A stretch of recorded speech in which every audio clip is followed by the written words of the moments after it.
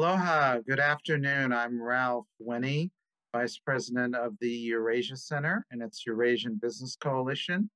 We are fortunate today to have Art Harman, the Executive Director of the Conservative Caucus, who has just recently returned to the United States from a very productive trip to Taiwan. And Mr. Harman is going to discuss with us his observations from a cultural, social, economic, and political standpoint of his trip to Taiwan and what it means for engagement with between mainland China and the United States vis-a-vis Taiwan. So, Art, could you talk about what it was like when you first arrived in Taiwan and sort of the backdrop of your trip and what you were hoping to accomplish? Sure, and thanks so much, Ralph. Glad to be on with you. I went to Taiwan for two reasons. One was explore the island, bit of a vacation, but then also strategically minded. What can I impart to Taiwan officials? What can I learn from them? What do they need from America to better deter China from an attack? I was in Taiwan in 2014. That was with Congressman Stockman. I was his legislative director, and between the two of us, we managed to do things that helped Taiwan at the time. And what kind of things? Working for selling Taiwan technology to build their indigenous submarines, upgrades for F-16 fighters, and sales of new fighters. We were trying to get them observer status in the RIMPAC naval exercises. At that time, under Obama, Obama was having China, communist China, participate in the RIMPAC exercises, giving them the advantage of watching our naval tactics, which is just absolutely unbelievable. And we're kind of paying the price for that now. Do you know how that impacted Hawaii at the time, or was there any engagement with the Hawaii delegation when you went to Taiwan back then, or what perspective was from people in Hawaii? Were you able to gauge at that time? At that time, no, I don't know at all. That didn't come up. We were meeting with vice president and defense ministers, things like that, and talking on the more national levels. But Hawaii is the third island chain. This is China's aim is to drive the U.S. back to the shores of Hawaii. And then if they were to get their way with propaganda and so forth, they would probably try to get Hawaii to secede from the U.S., become independent, and then become essentially a vassal of China. This is what they do. This is what they're doing around the world. And then they ensnare them in debt and they can control them like puppets. So Hawaii is definitely on China's radar, but not in a good way. When you were in Taiwan, what kind of perspective were you able to gauge from your daily interactions with the people in terms of their business connection with China and or their engagement with the United States? What would they like to see more from the U.S. or what would they like to see from China in terms of their engagement? Because there's over 1 million Taiwanese doing some form of business in mainland China. So that creates a very unique economic and strategic relationship between Taiwan and mainland China. Yet Taiwan is very closely tied, aligned politically with the United States. Well, this is sort of, in a way, a complicating affair, and it's also a perhaps slightly deterrent way, because if China goes to war, then there's a lot of business contacts that'll be destroyed, a lot of customers abroad that'll be lost, and so forth. Not to mention things like the semiconductor industry, which would be the grand prize of China seizing Taiwan. If they seize those plants intact, then they rule, 93% of the semiconductor market. They can put in back doors. They can also use it as blackmail that if you want ships, you're going to get out of the Western Pacific. You're going to do this. You're going to do that. You're going to start using their China, the reserve currency that China is starting to build along with the BRICS. And is that what the Taiwanese people believe? The people that well, you talk to there on the ground? There is amongst civilians, regular citizens, I had lots of talks, everything from just people that I got in chatting with, Uber drivers, everything. And there's sort of a dividing line between those that see China as a serious threat and those that dismiss it. And I found that also with officials, with some who believe that war is not inevitable and that it can be deterred, and some that believe it won't happen for years. What's the basis for that rationale? Is it the economic and strategic alliances that exist? The fact that it's that everyone there is Chinese, or what is their rationale for thinking there's going to be? Well, not everyone's Chinese, because Taiwanese have their own identity, and more, except for the older citizens who still remember, the early Taiwan government, the Kuomintang and Chiang Kai-shek. Taiwanese today feel themselves as Taiwanese. That they don't consider themselves Chinese. And so China knows that they're losing Taiwan, that getting a Hong Kong-like agreement is now impossible, particularly since China, abrogated that international agreement. And that's the West's perception that they abrogated that agreement. So when people look at that, not just the West perception, it's the reality, because they're now cracking down. You can't talk about things you used to be able to talk about. Right. They shipped a lot of demonstrators and human rights activists to God knows where, probably concentration camps in the area of the Uyghurs and so forth. So it's becoming China. And they will kill the goose that laid the golden egg over time. And that's what these people feel. The younger generation in Taiwan feels that any kind of rapprochement with China could lead to that sort of situation. Is that what you're finding when you were down there? Yeah. Okay. And the majority party, the Democrat Progressive Party, is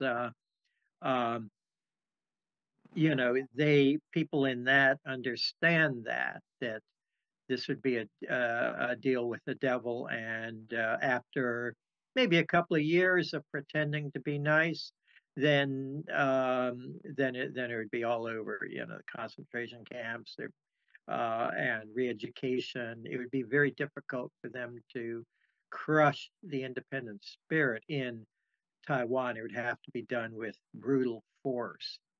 But I don't think too many really look at that and think that they can fight a war and win a war. If China starts a war, they're going to finish the war one way or another, and it won't be pretty.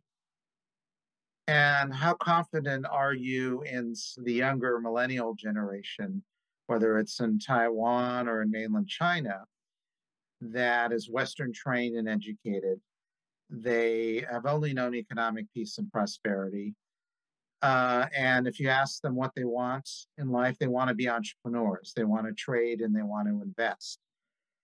And apparently the government, the People's Republic, has been able to co-opt many of them into the system by offering them a business development network where they can actually make money and spend their money. Now, we saw a crack during the COVID period because many of these young people were locked down and they could not engage in any kind of commerce. They couldn't leave their homes, they couldn't travel.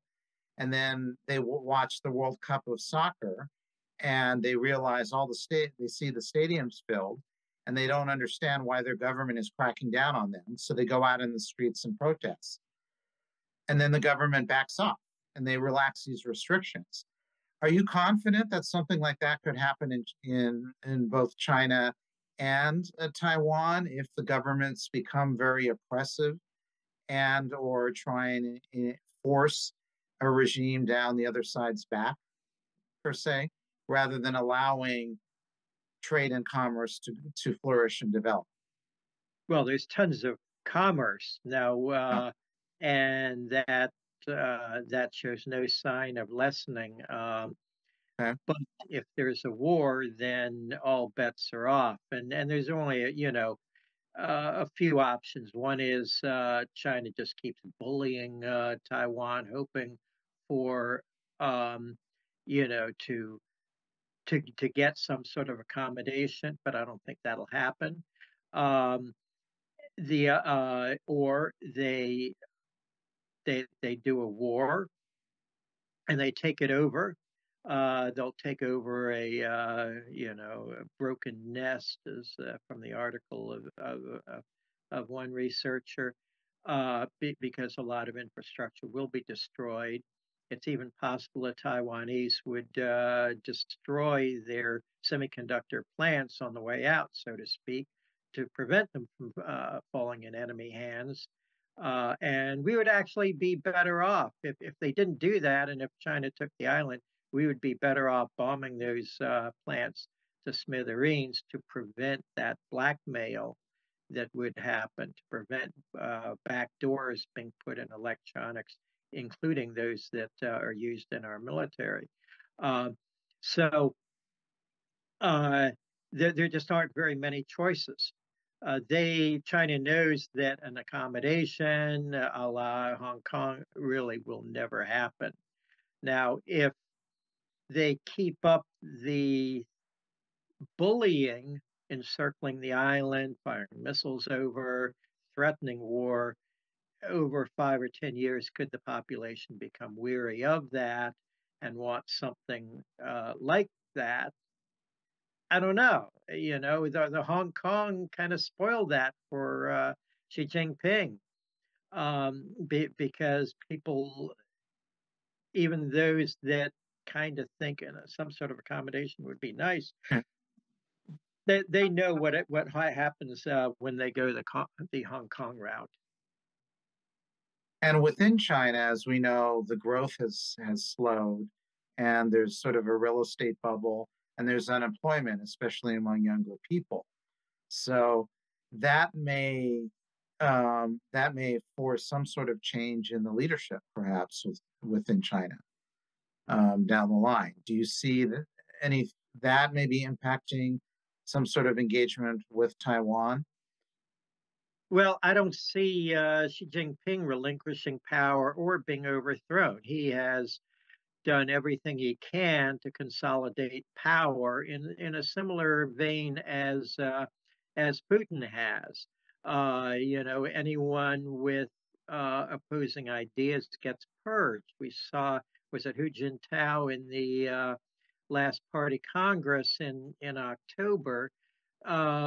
He was literally carried away in a very staged thing. He was reportedly going to say, yeah, I'm with you on COVID, I'm with you on censorship and stuff like that, but don't invade Taiwan. And they literally picked the guy up and hauled him out. Again, it was staged. He probably knew it was coming, but he probably sort of like somebody knowingly who has no choice but to walk into their death, and I have no idea what happened to them. So I'm not expecting any regime change, except that, and this is where you pointed out something. Their economy is gradually, slowly imploding. Uh, the people are restless to a degree. The only thing that keeps them from a revolution, I think, another Tiananmen Square, is just one thing, and that's the Great Firewall that prevents communication. But they have a good sense of what happens outside of China and what the world is like. So here's the thing: what group of people are most likely to stage a revolution? So, as the economy in China deteriorates, you have more and more unemployed. They won't be able to afford to keep building ghost cities and other make work projects, and so unemployment will increase. Now, if they invade Taiwan, then it gets 10 times worse, maybe 100 times worse, Right. because you may have 300 million unemployed people. And guess what? There's I don't know, 90 million Communist Party members, and most of those aren't hardcore. It's like you Right. join the party to advance in your career. Right. Uh, Especially so, on the economic side to make money. yeah, exactly. So, so but this is not necessarily too much of a deterrence, because throughout history, in World War II is a good example. You had two thug dictators, Hitler and Tojo and so forth in Japan. They both had strong economies. They had good high tech. They could have ruled the world and even supplanted the U.S. as the leader in the technology and so forth, but they chose war and they paid the price. And both were absolutely ruined after World War II. Uh, they built back, and now they're very peace minded. But this is what could face Xi Jinping. And it's in the US's interest to talk about democracy, to talk about human rights and the innate human rights everybody in China has, so that because that is how you can increase dissatisfaction with Xi Jinping's undermining his rule in a way that could um, force him to retrench from his goals of worldwide conquest, and even in one of the areas that I deal with, space, trying to rule space as well. And I think some of the first human rights lawyers that have come out of China have really focused on environmental issues, bad air, bad water, as a way to sort of challenge the competency of various party officials. And after Tiananmen Square, we saw that the Chinese they weren't allowed to challenge the legitimacy of the CCP, but they could challenge the competency. Um, if there was graft and corruption, or if there were issues involving environmental degradation. And that's where you saw some of the pushback, because it also impacted their ability to engage in international commerce, and how it impacted them, from a PR standpoint. If there's graft and corruption, people aren't going to want to come and invest in your country. Do you see any issues with corruption as far as from the Taiwanese side in terms of their engagement with the Chinese? How do they see um, the Chinese people in terms of their ability to interact with them? Well, I think they know, Taiwan is a remarkably vibrant democracy. It is remarkably uncorrupt. It is, it is free enterprise is so it's better than here in the U.S. I was talking to an official with the Ministry of Foreign Affairs, and I said, there's so much street commerce, small industry. You walk along the night markets, the arcades, and so forth, and it's just teeny small businesses. Oh, they're not necessarily wealthy, but you'll find the kids working Sure. there and everything, whether they're fixing scooters or selling food or housewares. Um, and so, it is the antithesis of the Chinese way of doing business, which is you've got to grease the palms. You've got to grease the palms of folks like Kissinger if you want to do big business there. That's how he makes his money off of Xi Jinping's back pocket. So I think big companies that do business there, like some of the Foxconn. Well, they've paid undoubtedly handsomely to get access to do their factories there and so forth. They either turn their blind eye or whatever to the labor practices because the child labor is common, slave labor is the watchword. You go to work in one of those factories, and you're probably not just commuting from home like we do. You're probably living in a dormitorium, and you're allowed out for X hours a day, and maybe you'll get Sunday off, that sort of thing. So it's a very different paradigm. And so those those Taiwanese that think about it, well, if you're doing business, you just do business, just like the Americans, and you close your eyes and you pretend not to see and hear the screams of the slave labor. And this is what destroyed U.S. manufacturing. They all went there. They exported their pollution. How does the United States stay engaged with China on a proactive level to keep, say, Russia, Iran from gaining a stronger foothold? So the U.S. is managing the relationship at a much higher level, and we're keeping our enemies away from engaging with the Chinese to Well, create you see, a stronger alliance against us. yeah, That makes this sense? is what. It makes absolute sense, but it is the opposite of what's happening. Instead, this administration, Biden administration, has been pulling together China, Russia, China, Iran, and others into an evil axis working against us. Now, here's where it started and where it could have turned out differently. 2015, President or then Donald Trump comes down the escalator, and immediately the attacks on him were very specific. It was, you're a Russian agent. And of course, he wasn't. He was the opposite. Um, but by doing that and accusing him of that and all these planted things, the projection, the criminal accuses others of doing what they're doing themselves. So they were the ones colluding with the Democrats, with Russia, with China, and everyone else to create fake crimes against Trump.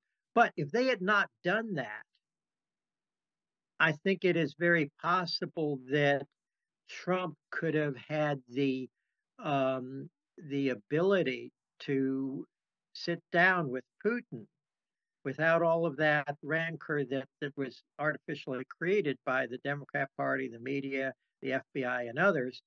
And he could have said, look, we are more alike than we are different. Yeah, you've got a repressive government, but we both do not want China to rule the earth. Let's work together. We can have our differences on all sorts of things. After all, we work together on the space station. But if we, if the two of us work and try to, slow the rise of China, now that could have turned out very differently. The world today would be very different. So an opposite approach from what Kissinger did. Well, of course. Except I mean, going to the Russians instead of the Chinese. Yeah. Okay. Yes. Yeah. That was the intent. It was a failed intent, but it was the intent of rapprochement with China. Unfortunately, we built them up into tyranny that's now more powerful militarily than us and has designs on us. But yeah, we had the opportunity in 2015. President Trump could have done that, but it became politically impossible by all the screams of "you're a Russian agent." And so I would place at the footsteps of the Democrat National Committee responsibility for everything that's happened in the world up till now. So Hawaii, as the center of the Asia Pacific region. I mean, we have Pearl Harbor, our military installations are here. So you indicated that Hawaii sort of poses somewhat of a strategic importance for China as a way. Yeah. It is. You know, back before the terrible, deal to let China into the UN, and they actually would have had leverage to say Taiwan becomes independent if you want this.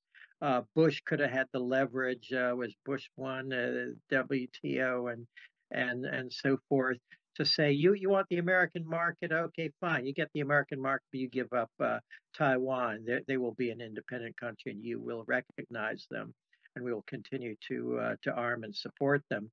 When China was starting their economic reforms, that's when this should have happened, in your view. Yeah, exactly. Surprise! Okay. You want to participate? You let's diffuse this potential, conflict point in the future. Just end it. And it would actually be quite healthy for China even today to do that. But Xi Jinping's imperial ambitions are trumping that, so to speak, because he wants that conquest to take, if only to take people's minds off of off of the bad economy. That is the typical thing. You know, why did why was the Falklands War? Well, because Argentina was having a crappy economy.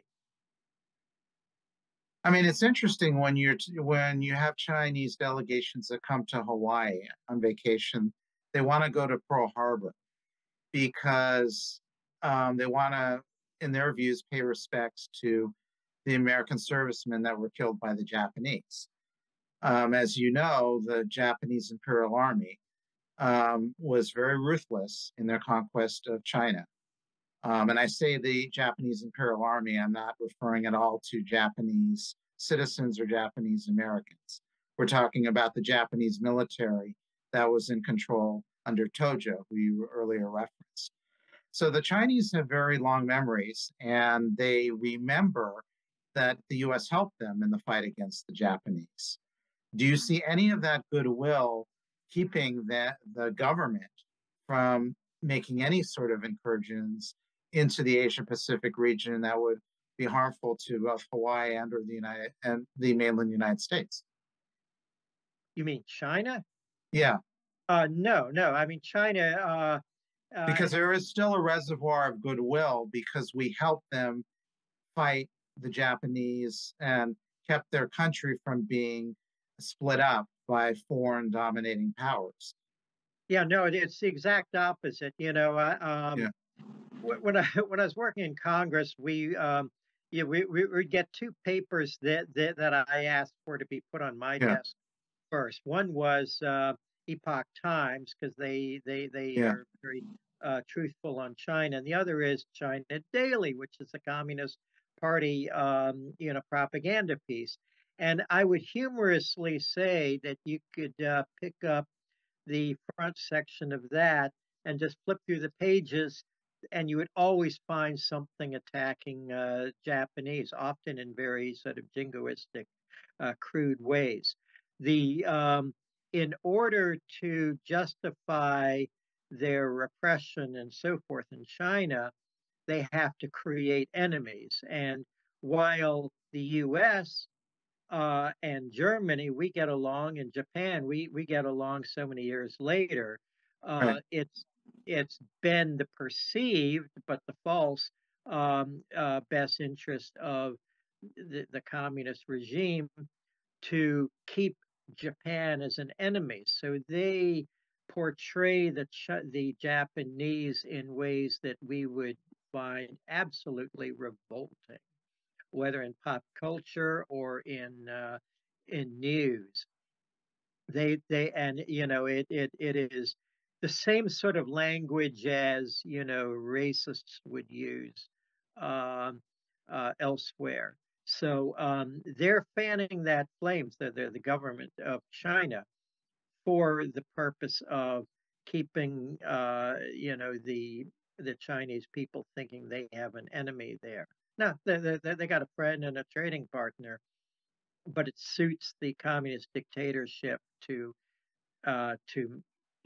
educate them from birth that that Japan is evil, Korea is evil, and the Americans, and very similar to how in North Korea they they do the same things. It's very similar.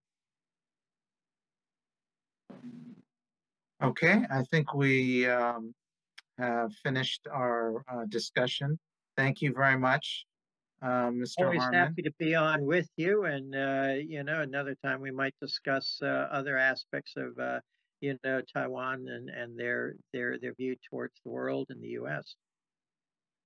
Thank you so much. You're very welcome.